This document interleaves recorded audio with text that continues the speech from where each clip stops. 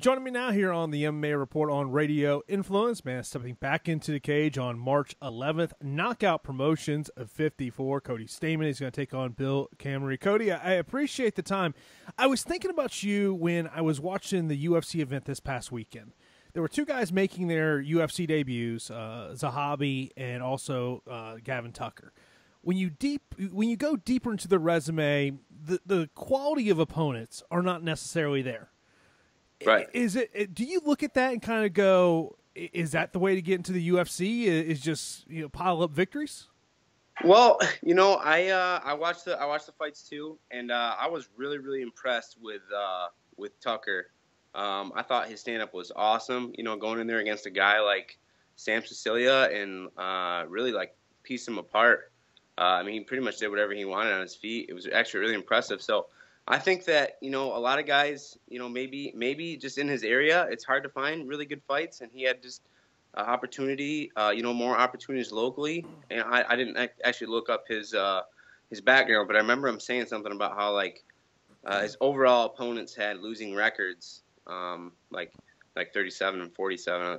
No, I think that was pretty close to what the numbers were.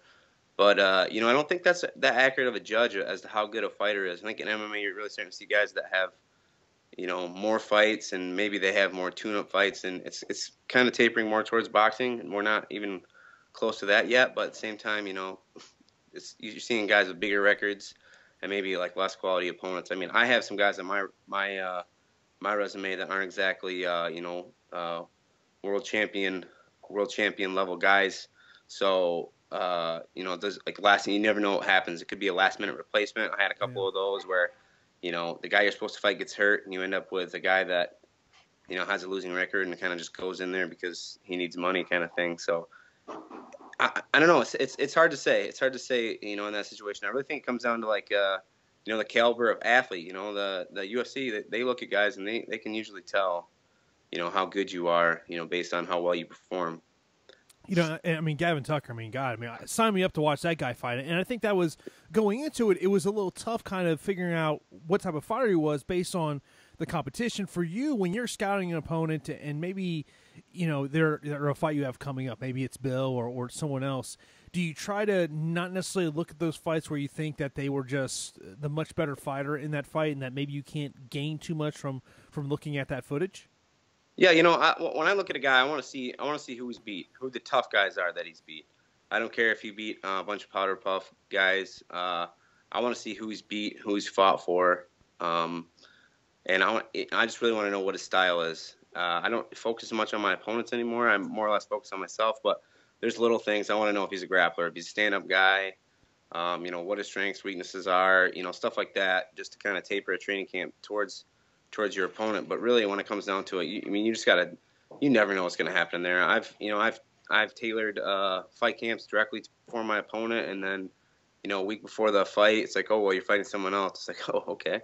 So really, you just got to go in there. You just got to get in really good shape, sharpen up all your tools, and because you never know what's going to happen in there. The cage.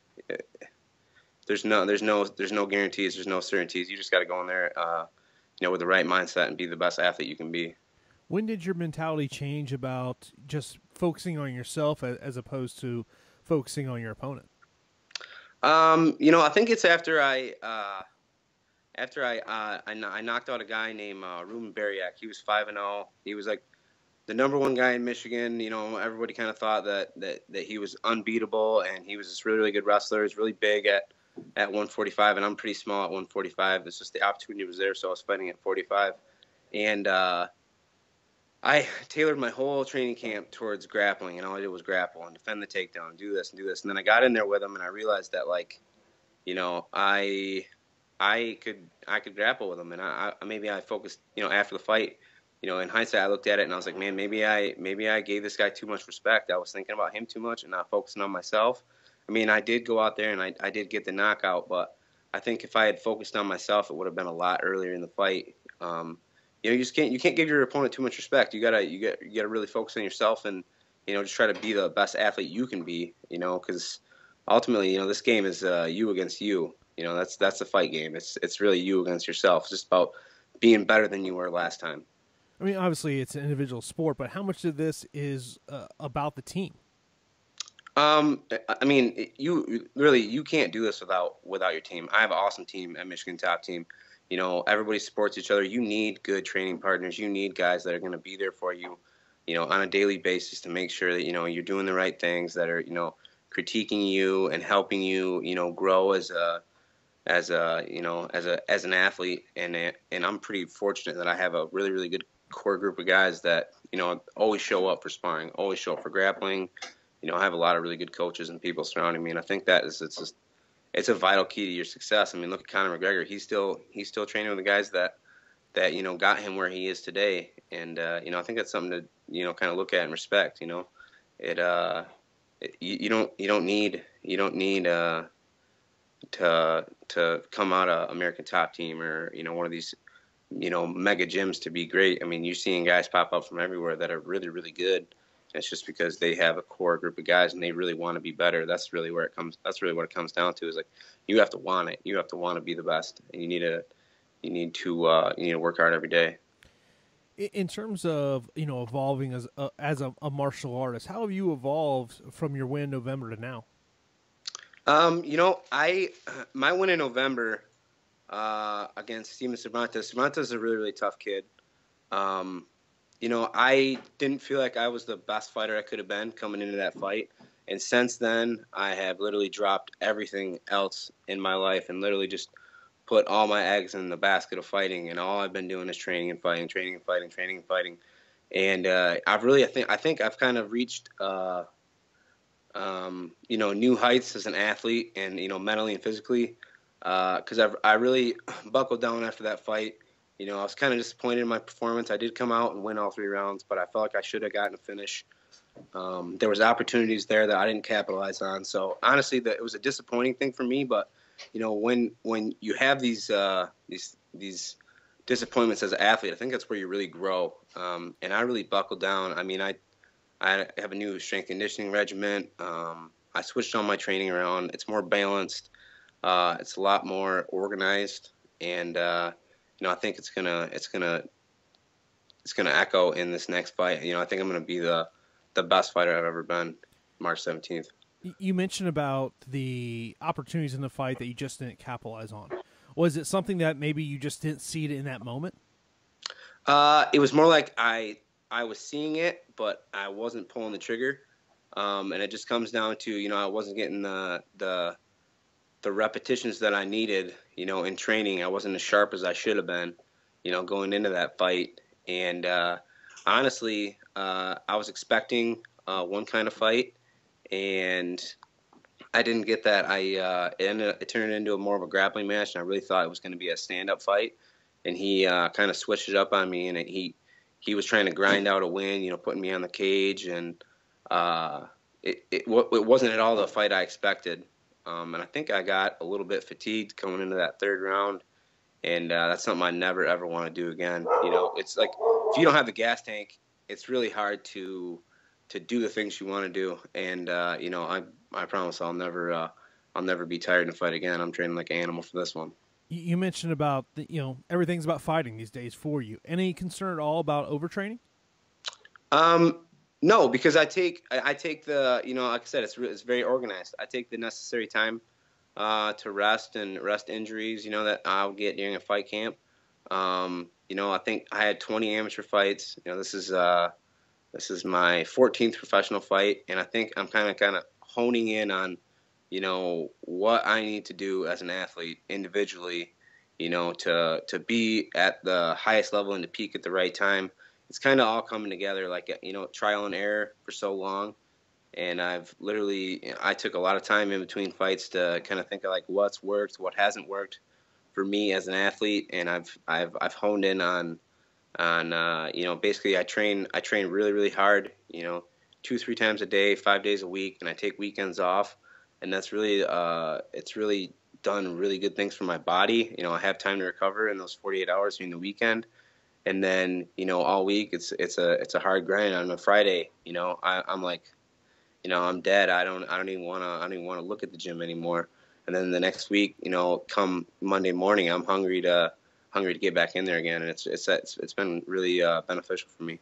Your opponent here at Knockout Promotions 54, Bill Kamery, started 10-2 his career. but 3-4 in his last 7. He's been a champion in another promotion.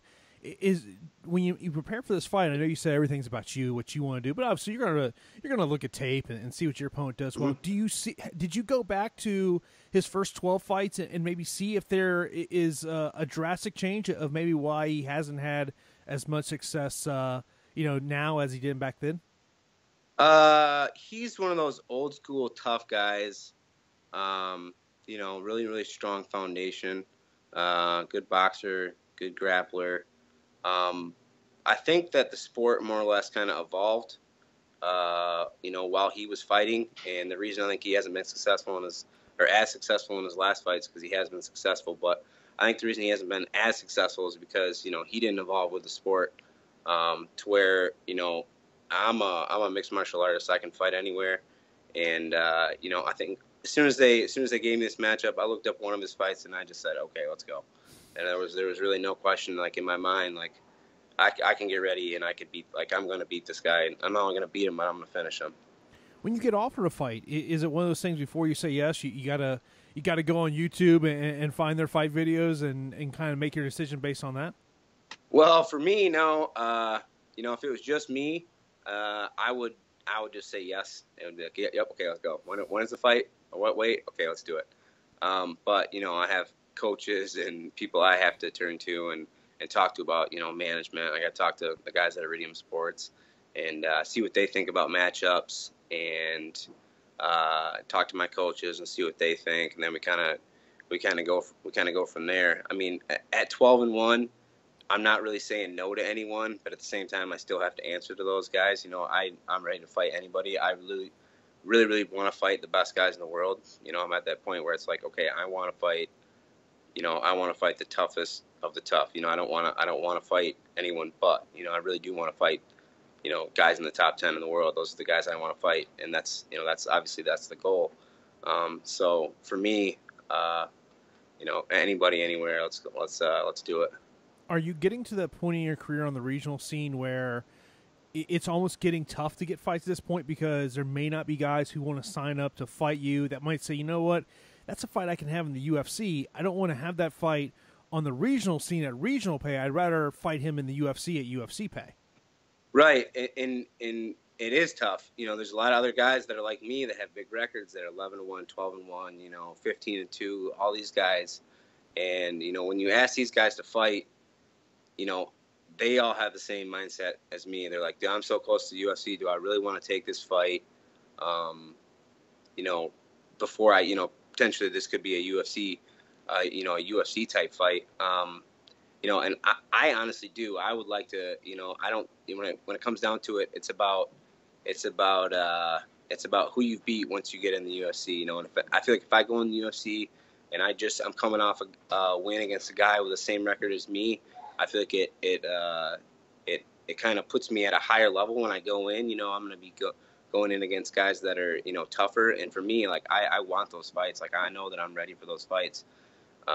Mentally and physically, like I'm ready to fight those guys. I want to fight. This year I want to fight guys in the top 10. I want to fight the elite in the sport. Because I believe that's the level that I'm at.